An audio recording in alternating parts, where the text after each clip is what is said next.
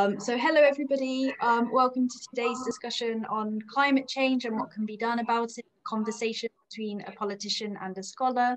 My name's Jade McGlynn, I'm a former MSSR fellow, you all already know me from Monday, but yes, a former MSSR fellow, and now I'm a tutor at Oxford and director of research at Henry Jackson Society, a London think tank.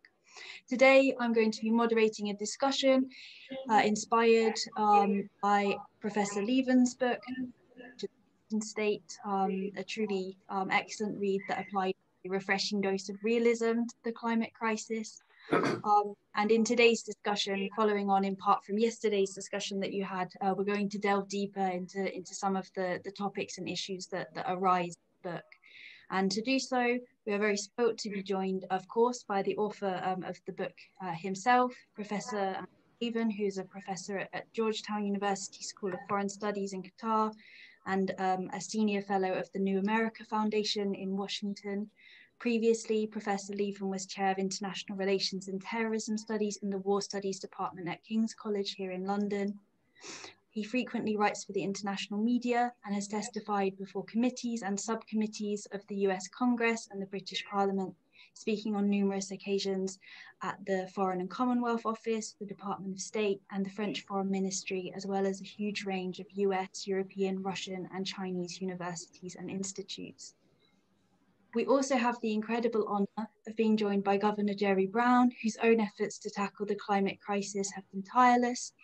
Governor Brown completed his fourth term as governor of the state of California in 2019. He first became governor of California in 1974 and was re-elected in 1978. After his first two terms, Governor Brown lectured and traveled widely. He practiced law, he served as chairman of the Democratic Party, and he ran for president. He was elected mayor of Oakland in 1998 and California Attorney General in 2006. He was elected to a third gubernatorial term in 2010 and a fourth term in 2014. During this time, Governor Brown helped eliminate the state's multi-million budget deficit, spearheaded successful campaigns to provide new funding for California's schools, and established a robust rainy day fund to prepare for the next economic downturn. And especially relevant to today's discussion, his administration established nation-leading targets to protect the environment and fight climate change. Governor Brown, Professor Lieven, thank you so much for joining us today. My pleasure. Look forward to it. Could I start with a question addressed to both speakers? And that is, what has gone wrong so far in terms of how different political groups and actors have addressed the climate crisis? Perhaps I could start with you, Governor Brown. What's going wrong? I didn't hear your full question. Say it again. What's gone wrong? So what are politicians, political groups, nations, what are we doing wrong? Well, what's being done wrong is the failure to grasp and take fully the consequence of what the world's facing with the climate threat.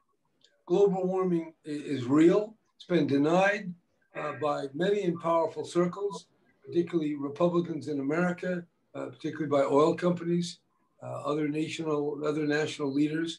So we have a global threat that is the result of our entire modern culture based as it is on fossil fuel.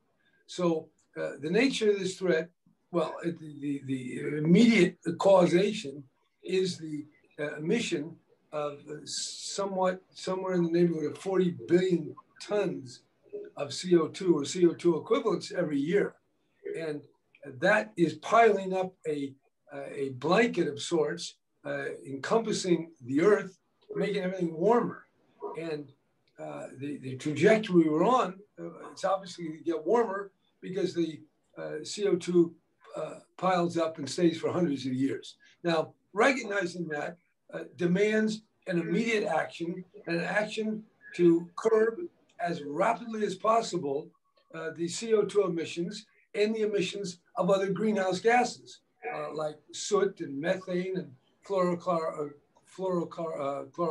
So it's clear what's causing it, what we have to do. Now, the problem is, because we are a fossil fuel culture, it's not so easy to change, or it's a word that many politicians are using right now, transform.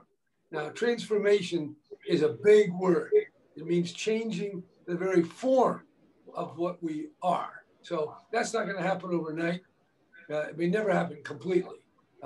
So we need to get the recognition that we can take action because we have the technical means, certainly to curb the greenhouse gases much more than we're doing today, dramatically. And we have to keep inventing technologies so that we can extract carbon from the atmosphere and continue building a society, shelter, technology, food production, manufacturing, all on a zero or near zero carbon basis. So that's a big, tall order, but the biosphere is not giving us any, it's not giving us a pass. No leeway here. The science, biology, atmospheric, chemical science, it's basic. It doesn't listen to political compromise. So the big people have to understand what's going on and lead this change, which, I mean, just to show America, we have 50 votes, and one of the votes among the Democrats, that is 50 versus 50, one of the votes needed is from a coal country, West Virginia. So how we do all that, curbing jobs, eliminating jobs, and yet getting people to embrace it by having a society that supports people during this very difficult transition, that's where we are. So things are bad because the nature of the task is so huge, and politicians like to talk big in the rhetoric, but like to act small in little steps, because given the conflict and the divisions in governments, that's about the most you can get. So until we get a bigger hit, a bigger experience of what global warming is doing, we're going to move at this glacial pace. Thank you very much, Governor Brown. Professor Lieven, do you agree with what Governor Brown said, and in particular with the reasons why we haven't seen an adequate response or immediate action to the scale of the problem? Yes, I think the governor has summed it up very well in saying, that we are a fossil fuel economy society, and we have been, of course, not just since the Industrial Revolution, but since the first pre-human cut down a tree and lit a fire. And it is very difficult to get away from that. And then, all kinds of very familiar human features kick in. There is self-interest, obviously the self-interest of the corporations concerned, but also the self-interest of people who do not want to pay higher fuel prices, pay higher taxes, especially not, as I was saying yesterday, for the sake of future generations who they won't see. So there is a lack of altruism, there is a lack of willingness to sacrifice. There is a lack of moral courage on the part of politicians to ask people for sacrifices, although perhaps it's unfair to blame the politicians too much, because all too often, I'm afraid, when they have gone to people and asked them for sacrifices, the people by thumping majorities have said no. So, one can't simply blame the politicians for what has gone wrong.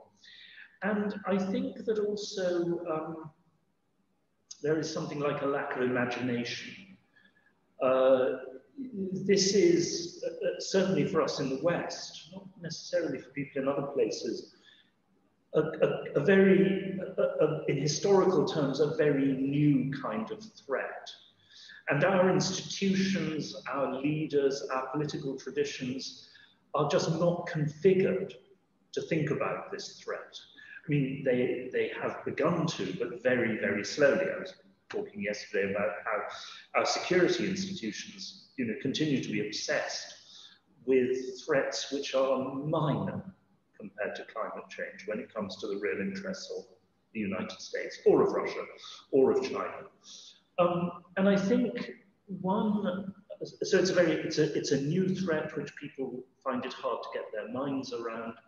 And of course, as so often been pointed out, every system in the world, not just not just in the West, in China, in Russia, in India, has become obsessed with growth. Simply with GDP growth. This, has been the standard for the success of a government. And unfortunately, especially over the past 30 years, 40 years or so, not even growth that benefits the population as a whole, just growth for the sake of growth. It's very difficult to get away from that. By the way, I'm sorry to keep brushing my hair. One of the things I've not had due to COVID is a haircut for a very long time. So, I think I may be reduced to my wife cutting it for me. So yes, this lack of imagination and the built-in problems of our institutions. And I think perhaps also, one reason why, relative to the West, of course, the Chinese continue to pump out more and more carbon gases, but actually in terms of their relative living standards, the Chinese have done a good deal more than us so far. And I think that one reason for that is that, of course, America suffers from natural disasters more than Europe, but even America so far, and even given Hurricane Katrina, there have been, I think, in this past 150 years of American history, only 4 floods which have claimed more than 1,000 victims at one go, possibly more. I think that's it. In China, over the past 150 years, there have been 6 floods which have claimed more than 100,000 victims, and 4 of them have claimed more than 1 million victims. The biggest of them, directly and indirectly, took between 3 and 6 million dead when the rivers burst their banks, the Yellow River changed course. I think that there is in some other places an awareness of the potential for natural disaster that we lack. We will acquire it. They're acquiring it in Canada and the northwestern United States as we speak. And of course, COVID has been a great lesson. But my fear is we're not acquiring that sense of what an affronted nature can do to us nearly quickly enough. We just don't have the background. Thank you very much. Your point in particular around economics, it reminded me of, in the early pages of your book, you wrote about a statistic. I think it was younger Americans were unwilling to pay $10 more in taxes to deal with the climate crisis for the future, but there was $200 that was in taxes that was spent on defense spending. I thought it summed up the problem quite neatly. I don't know why it particularly stayed in my mind. You've anticipated actually quite a few of the questions that we're going to discuss, but first of all, I'd like to just stay a bit more focused in my next question, which is directed to Governor Brown on the political question, and I suppose some of his personal experience. So Governor Brown, in your time as Governor of California, as I said in my introduction, you passed some very ambitious climate change policies, increasing renewable energy, reducing carbon emissions. What did it take to do this? What did it require to push through these changes? Census building or force of personality and imagination? It took a different kind of Republican to be in power. At the time George Bush took over in 2001, I believe, he had said before he was going to do something about climate change, and then he reversed course under the pressure of the Republican oil companies, the business, the market ideology, all that pushed him in utter denial about climate change. So he did nothing.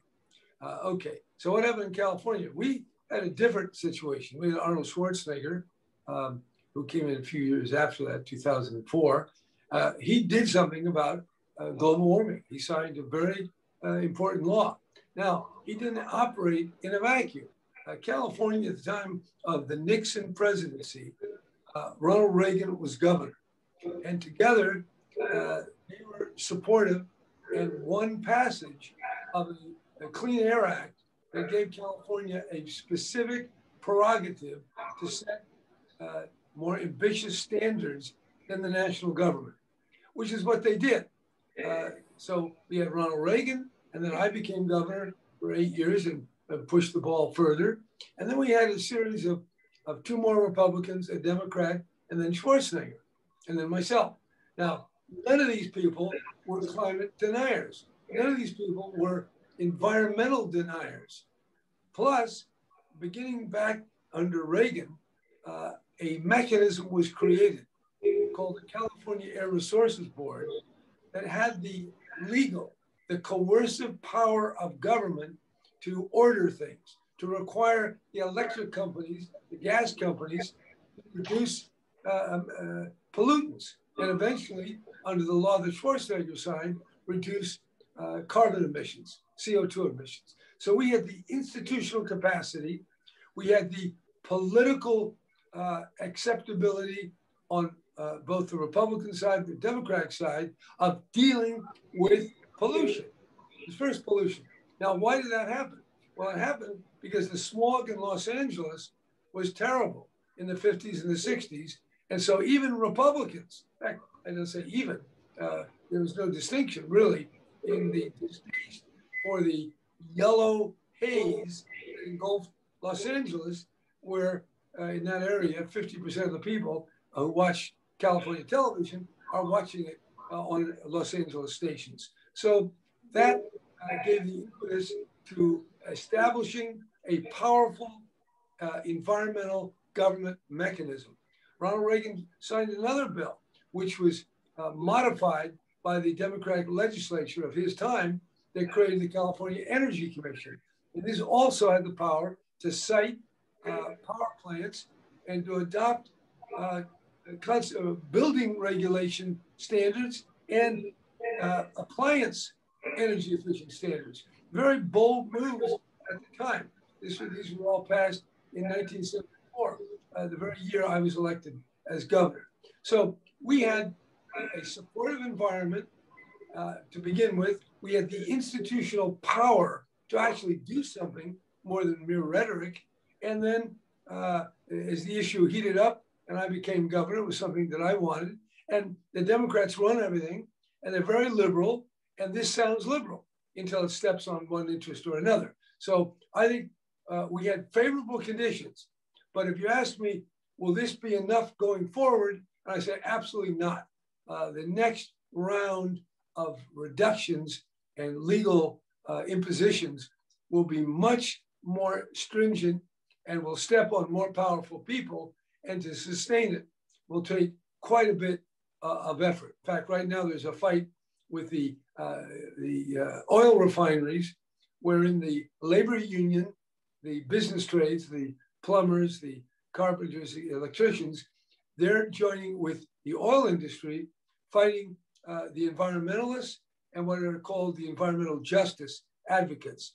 And so already we're getting a collision of interests. So I would say to continue on the trajectory that we're on will take deeper, much more resolute commitment than has been generated to date. So we're going to be ahead of America in many parts of the world. But like the rest of the world, we are laggards relative to the threat and what we're bringing to curb and eliminate the threat. Thank you. Thank you, Governor Brown, for your insights. First, Lieven, I have a separate question to you, but first of all, are there any points that you'd like to pick up on there in Governor Brown's answer? A couple of things, I suppose. The first, the importance of leadership, both by Schwarzenegger, the governator, and by Governor Brown himself. You know, strong leadership can make a difference. The tremendous importance, as I stressed in my book, of trying, I wouldn't say exactly for a bipartisan approach, that was possible in California, thank God, but alas, at the national level in America, it looks terribly difficult, but the critical importance of trying to appeal at least to enough voters from the other side of the political aisle. Because, you know, I was just reading again today about how, you know, the lack of a solid majority, well, the lack of any majority in the Senate, if you count, what's his name, Manchin of West Virginia as, you know, in effect on the other side on this issue, makes it so difficult, you know, to get serious climate change action through. So yes, I mean, the need to appeal to Republican voters is terribly important. I would just interject, you know, there's a great deal of eloquence coming out of American leaders about the power of democracy and our rules-based order. But if you go to Washington, you look at the functioning of this democracy, deeply polarized, unimaginative, and facing incredible barriers to adopting important policies and then carrying them through. So Biden's made some important steps, but he's up against an institutional breakdown in any kind of governing consensus that in former times was shaped by elites that no longer enjoy the prerogatives, maybe rightfully so, but there's no new governing, I'll say elite or group that feels enough connectivity and solidarity that over time they can push and sustain policies. So this is quite a marketplace of confusion where, you know, the invisible hand is wreaking havoc in America. And certainly when we juxtapose this system as it really works today with the other systems of which we find so much wrong, it is by no means clear to me which system is going to get us through and get us to a more sustainable future. And there is, of course, a particular problem in America, which is the US Constitution, which, you know, worked so magnificently for so long, but which it seems, you know, many of the provisions of the Constitution, you know, to take this ridiculous filibuster, it's only one example, you know, supermajorities, the very composition of the Senate, the Supreme Court, these are becoming obstacles to effective government and, you know, contributors to the effects of polarization and paralysis. And from time to time, you know, my gloomier moments, you know, I wonder, and not just about America, more generally, you know, whether we are like previous systems which worked magnificently to meet, you know, in their eras, to meet a particular set of challenges, and then just were not configured. They just were not capable of meeting the new challenges. One thinks of the Chinese Confucian system of government, you know, which worked fantastically. You know, came back and back and back every time a dynasty fell or an empire fell. They would rebuild it on the same basis for almost 2,500 years, but proved completely incapable of meeting the challenge of Western capitalism, you know, and technological development in the 19th century. I hope that's not the case, but that's the sort of thing I deeply worry about. Just one more thing, which would be optimistic, I think, if only we had the time. And that's what the governor said about the importance of air quality in California, the smogs in Los Angeles, in driving environmental reform. Because people saw it, they suffered from it. Same thing in much of Europe. And of course, it took even longer, but if you look at attitudes to cigarettes, to tobacco, and progressive, you know, moves to limit tobacco, because people gradually just came to see the effects. Or on a smaller scale, the eventual acceptance of things like seatbelts in cars. Tremendous opposition when it was first introduced, but, you know, eventually people do see the results, you know, the bad results, the good results. Now, I think that with time, you will see the same effect, you know, from the heat waves that we are seeing and the deaths that result, the tremendous economic damage, and just the physical, you know, the physical pressure on people, and of course the tremendous extra costs of having to install air conditioning. If only we had the time, I would actually be quite confident that people will come round to, to much stronger action on climate change, because they will begin to feel it on their own skins, as they say in Russia. But, of course, the question is, do we have the time? Do we have enough time to wait, for these effects to kick in?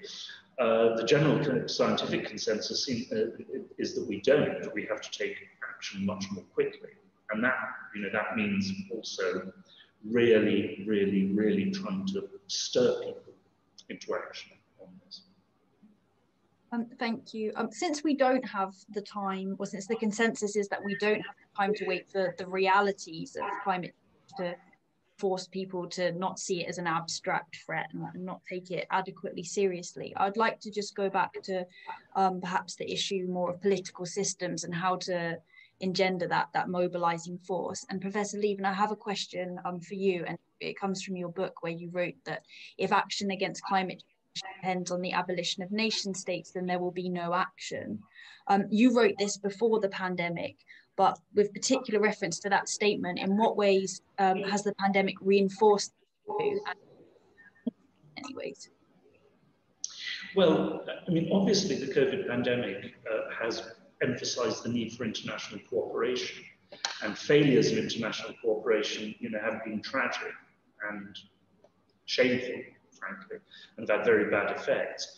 But I think that what COVID has also really emphasized is the absolute centrality and inevitability of state action, when you need to get things done. Because only states actually have the authority and the executive power to get a lot of things done, or not done.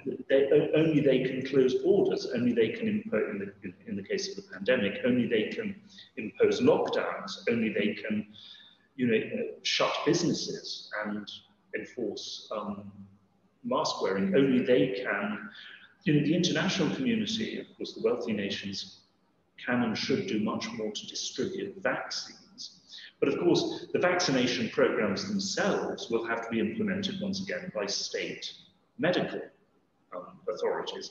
And of course, also when it comes to public resistance to taking the vaccine, you need, if not state compulsion, well, actually you do need state compulsion in many areas.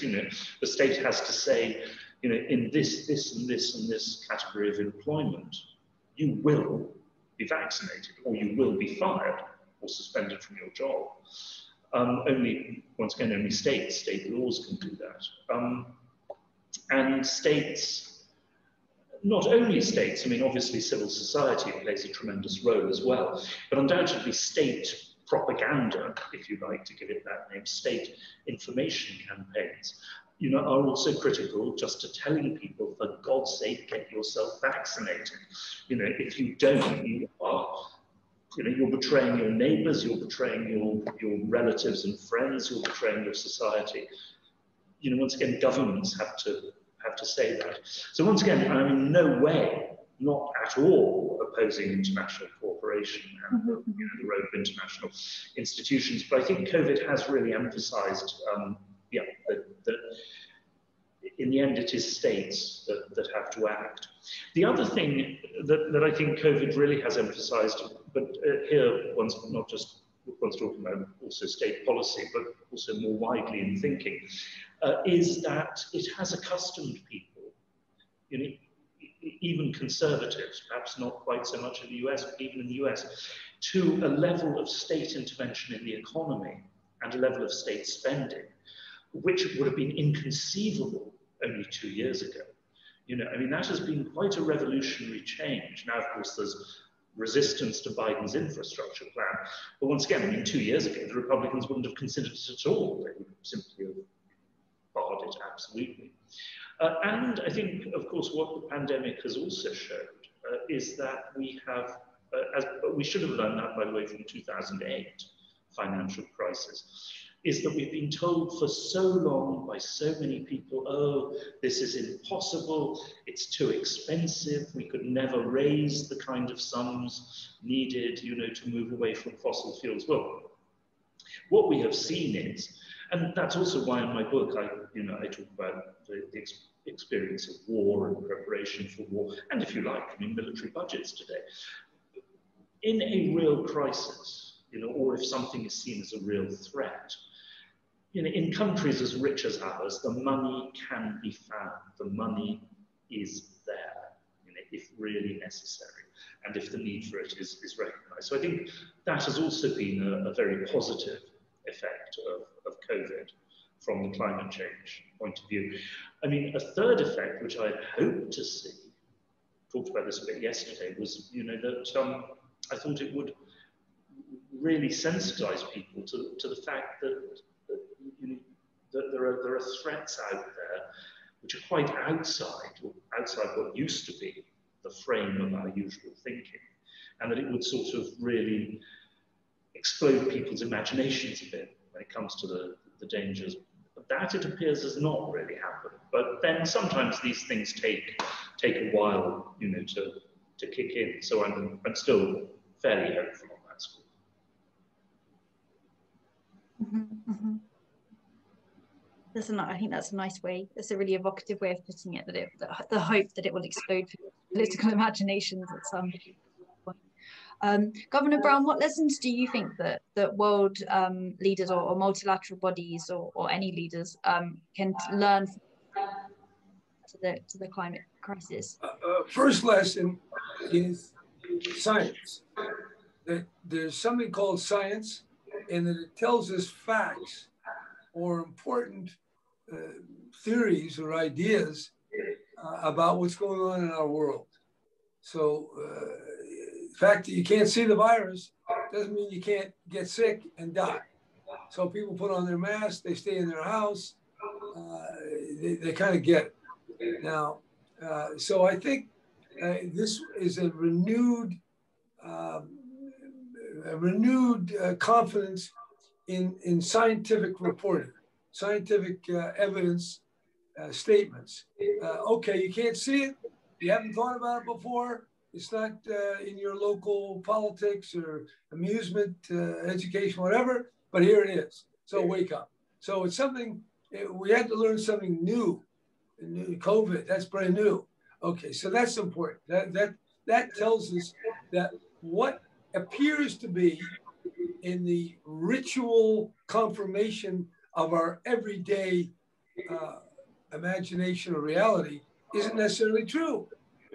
You look at somebody, they look okay. Oh no, they're carrying the virus, and pretty soon you got it. So you learn that story, and you got to react. Okay, what's the reaction? Government puts a lot of rules in, number one, and number two, we get scientists that do great work in coming up with a vaccine. And by the way, the vaccine is not Republican or Democrat, not repressive or libertarian or human rights. It is a set of investigations and observations and conclusions. So I think this is good learning for the politicians, which I'm one. And certainly science is not our main game. The main game, well, there's only one game to any successful politician, and that is continuously thinking about how at the next election he will get more votes than his opponent. I mean, that's the essence of what it is. You can dress it up with Communist Party in China or human rights or whatever in America or Britain or whatever, but bottom line, they're looking for that. So when you get to science, that's a different domain. So I think this is a very helpful, salutary experience that we're learning from the virus. All right, so and I think we can learn about climate, we can learn about cyber, all these other existential threats. I think the virus is a very good, it's a very good example as our teacher. This is the way the world works, folks. It may not be what you thought yesterday, but you can increasingly learn and adapt. And we're doing that to a certain degree. Now, what have we not yet got? And that is a notion, and I agree that nation state is the power force. Nevertheless, there are things that aren't limited to the nation state, one of which is the virus. The other is atmospheric chemistry. These are all connected. We are connected. So the next step is, now in the virus we saw, okay, it's the Chinese virus. Better not use that. I think America didn't want some South American countries to use the Chinese virus. China is engaging in virus diplomacy in Africa. We better watch that.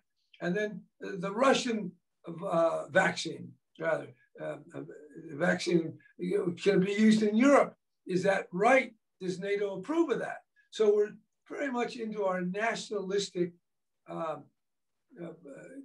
blinders that limit our understanding that this reality, the virus, like climate, is global, or what I would call planetary. And by my notion of planetary realism, you have to look and exercise your national interest, but realize we're all nationally interested in planetary threats. And we are vulnerable in ways that are similar to other people in other nations being vulnerable. And based on that, there can be, and there must be, some common understanding. That's what the Paris Agreement was. That's a major, major step forward. I can tell you that as governor, I had, the most vivid was a press conference at the NASA facility near Stanford University. And at this NASA Ames, it's called. And we had several leading scientists, climate scientists, put out a report, a consensus statement, and we released it. And then we took some questions. Not a word of that press conference was reported, because that information was not fitting within the rubric of news of the day. And news of the day is an iron imperative. It has the force of any doctrine that might have emanated from the Vatican in the Middle Ages. This is fundamental to modern media, and that is, you shall talk only about news of the day. And longer term things are not news. Put it in a book, maybe a magazine, but not the daily news, even the New York Times and the Washington Post. Now, what's happened is climate change has entered news of the day. A lot of things have happened. Votes at the oil company boards of directors, or rather the shareholder meetings, banks, insurance companies, politicians, and now we're getting ready for Glasgow and the COP, Conference of the Parties. So we've come up, the point I want to make is, not very many years ago, climate was not utterable because it wasn't relevant. It wasn't news of the day. Today, it is actually something that more and more people are thinking about. It's entering into government. Biden is talking about it in ways that Obama, his first 4 years, never thought was that important. So we are making progress, and the question is, what's moving faster? The accumulation of greenhouse gases enveloping our Earth, or the action of leaders, business, cultural, religious, governmental, on planet Earth. Thank you very much, Governor Brown. Professor Lieven, to pick up on a few of the points that Governor Brown made there, particularly to do with nationalism, and to link them into one of the core, well, essentially the core argument of your book about the power of nationalism as a mobilizational force to tackle climate change. What are the ways in which nationalism can be channeled? Can we channel that same nationalism that's used to whip up support for defense budgets? And can we put it towards targeting it against climate change? And how do we keep it focused in that more positive way without it giving way to the sort of vaccine, the accusations of vaccine diplomacy and the sorts of less positive forms of nationalism Governor Brown referenced? Oh, you're on mute, Professor Lieven. It has to happen once. They asked me to mute it so it wouldn't interfere. I think the first thing we have to recognise is that nationalism is there. It's obviously there in America. It's there in Europe in a more muted way, but it was very strongly present in parts of Europe, growing again in other parts. And of course, it's a tremendously powerful force in other countries of the world. And not just autocracies, but also in many democracies as well, if you look at India, to take one example. So it's, you know, nation states are not going away and nationalism is not going away. So the first thing is, you know, you have, if you like, a given, and you need to try to shape it in positive ways. Whether it will be possible to do so, frankly, I don't know.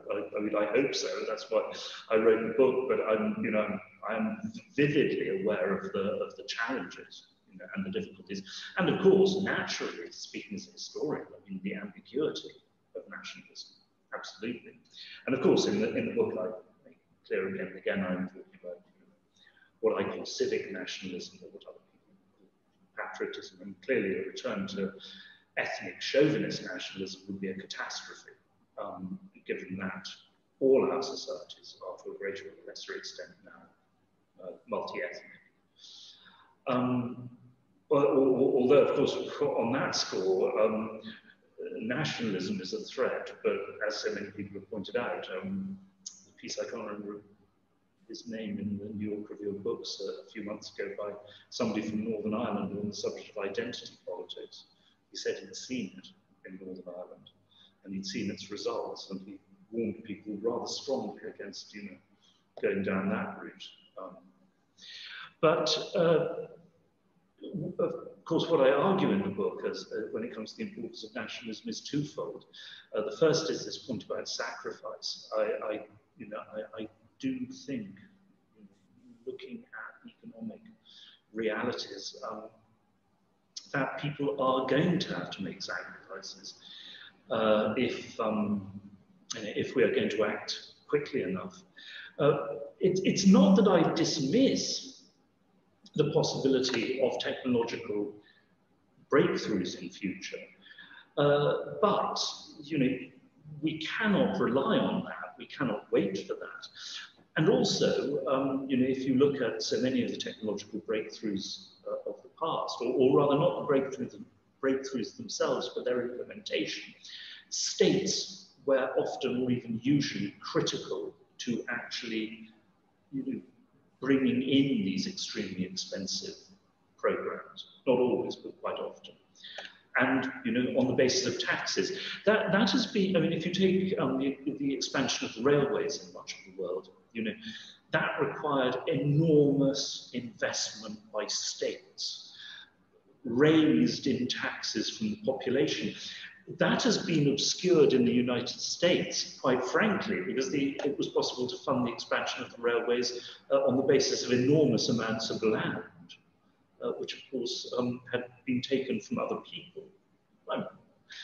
Inevitably, but I mean, obviously that is not something which was available to China or Japan or Iran or, you know, or most of Europe or Russia. So the need for sacrifice, and if you look at modern history, at least with the decline of religion and with socialism now in abeyance, you know, it has been above all nationalism, which has been able to motivate masses of people to make sacrifices. It's the first thing. The second thing is sacrifices for future generations. I talked about this yesterday in this terrible problem which has been raised again and again. How do you get people today to make sacrifices for generations, you know, in future? And of course there, the continuity, the future existence of the nation is critical, you know, to making this appeal. You know, if you want America to be around 200 years from now, if you don't do something about climate change, it's not going to be, you know, or England or Russia or China or whatever. And, you know, as I say about the Chinese as well, the Chinese, you know, when the Chinese leadership say that they are, you know, determined to pass a wealthy and successful China onto their grandchildren, they mean their grandchildren, right, in the Chinese elites. But in any case, they do have this sense, it seems, which I fear too many people in the West have lost, you know, of the continuity of Chinese history and the need, you know, to actually work for the future of the country. So that's the second thing. And the third thing is messengers, you know, try to mobilize messengers. including from the national security elites, which is, of course, very, very difficult, terribly difficult. Because it may be, only such messengers and only messages couched in these terms, will appeal to all these voters who at present, will not accept the need for action on climate change, or at least certainly not the need for radical action. And in California, of course, that was one of the great successes also of Schwarzenegger. Schwarzenegger, because of his whole persona and because of films he'd acted in and the parts he'd played, could really make that climate change argument without being cast by Republican voters, in the kind of mold, alas, of the people who they have learned, been taught to hate and dismiss and simply not listen to. So those are my three arguments for the importance of nationalism, as when it comes to trying to find the motivation, and also, once again, as I said yesterday, the need, particularly in America, but in Europe as well to a lesser extent, to create a new national dispensation, a new national consensus, like the New Deal, or, well, like politically, not like in content, the Reagan-Thatcher consensus that was created in the 1980s. And certainly if you look at American history, I think it's fair to say that it has never been possible to do that without an appeal to American patriotism, or nationalism, if you will, and an appeal in terms of the country as a whole. Of course, Franklin Delano Roosevelt was accused by the crazier elements of the Republican Party of lacking patriotism, but particularly, after the Second World War, that was not absolutely not a credible argument for the overwhelming majority of Americans. And this need to cast, to appeal for this new dispensation in national terms is, I think, something that has deep roots, and there is a great deal of evidence from the history of the United States. Thank you very much for sort of a very coherent overview, actually, of incredibly complex arguments. Now, we're going to very shortly go to questions from the audience, so if the fellows could prepare their questions, but I'm very cheaply going to just ask one final question and completely abuse my power as chair, which is on a related but a slightly different topic, which is, I would be interested in hearing both speakers' thoughts on nuclear energy, its role as we try to move towards cleaner forms of energy. Governor Brown, would you like to start? And then I'll come to you, Professor Lieven. Yeah, I wish I could give you a definitive thought on this, but I don't have one. People whom I respect, certainly James Hansen, there's people in, well, I won't try to enumerate all the different people who think absolutely we must have nuclear reactors. Some people take a more middle path, that over the next 5 to 10 years, nuclear reactors can be made, will be far safer in terms of curbing waste and radiological material that could lead to proliferation of bomb-making capacity. So the big risk here is that as you spread nuclear reactors, you spread the science and technique of building nuclear bombs. These are inextricably linked. Okay, the waste may not be that big a problem. It can cause a lot of financial cost. That's a problem. Accident can be a problem. Terrorist attack on a nuclear power plant with accumulating spent fuel can be a disaster for that area. And of course, the proliferation problem. Now, having said the problems, the problem of solar and wind and conservation, it may not be enough to do the job. With a couple of billion more people being born, adding to our planetary population, with the growth imperative, we only had When I was governor the first time, there were about 300 million cars in the world. Now there's over 1 billion. And it's very easy to imagine 2 billion.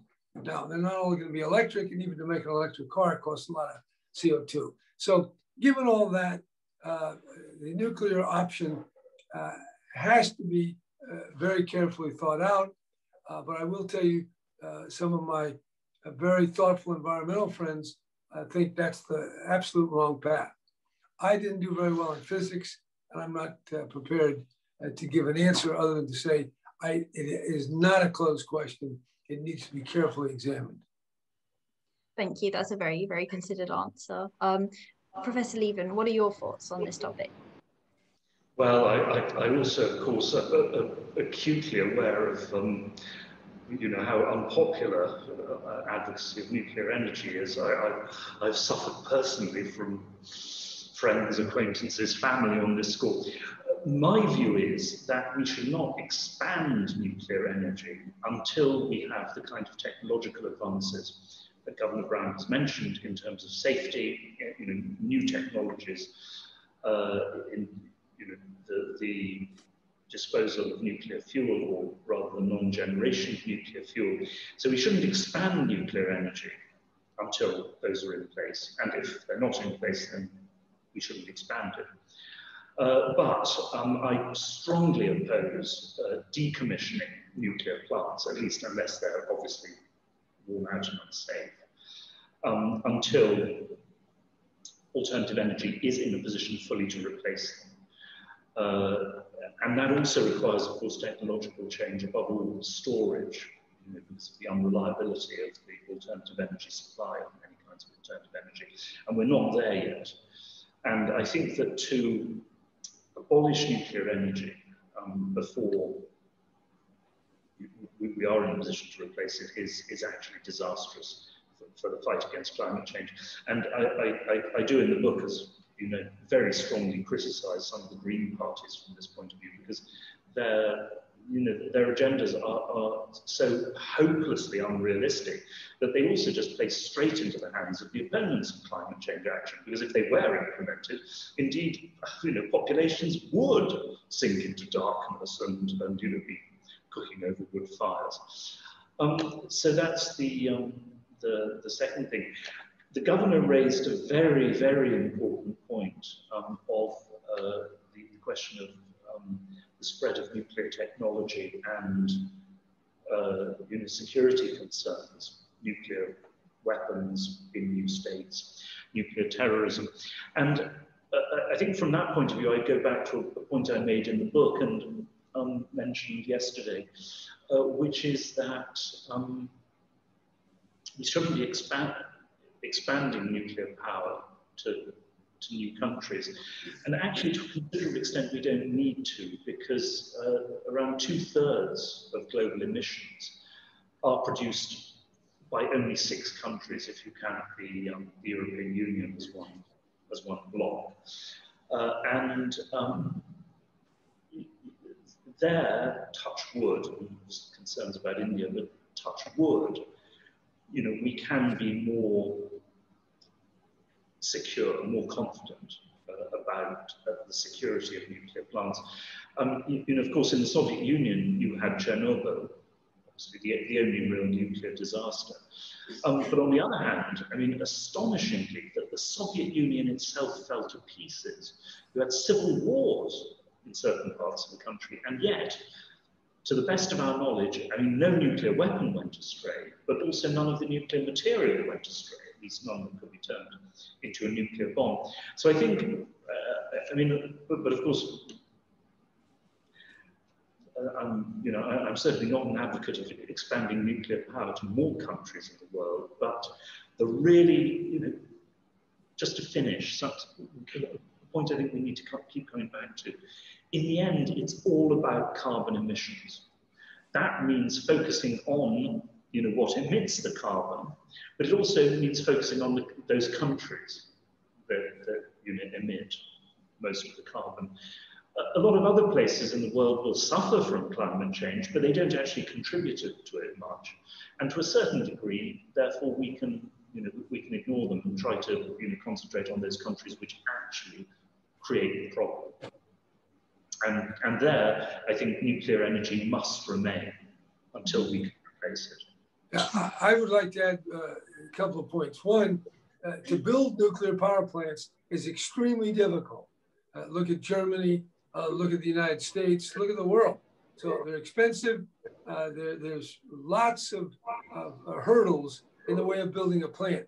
So it's not an easy glide path to make significant carbon reductions. I think that's an important point, whatever theoretical value it can have. I might say in this regard, the names, not only James Hansen, but James Lovelock said in his book, Gaia's Revenge, that unless the world builds 1,000 nuclear reactors, and this was 20 years ago, the last breeding pair of human beings would slink toward Antarctica. So that's a strong statement by Mr. Lovelock. And Stuart Brand, who did the Whole Earth Catalog, is completely dedicated to nuclear power as a important solution. On the other hand, my close environmental advisors don't see it that way at all. And I would offer this one point.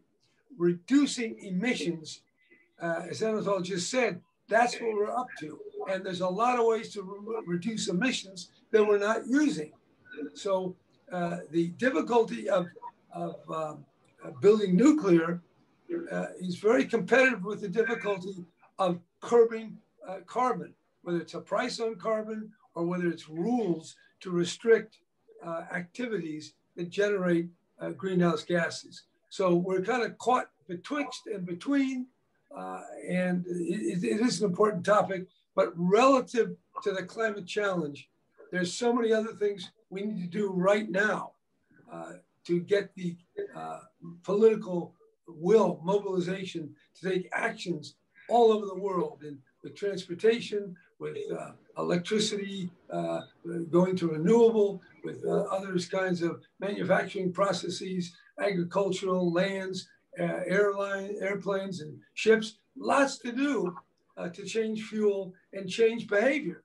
I was just on the freeway of California yesterday, going from Northern California to San Francisco, bumper to bumper. It's been as crowded as it ever was.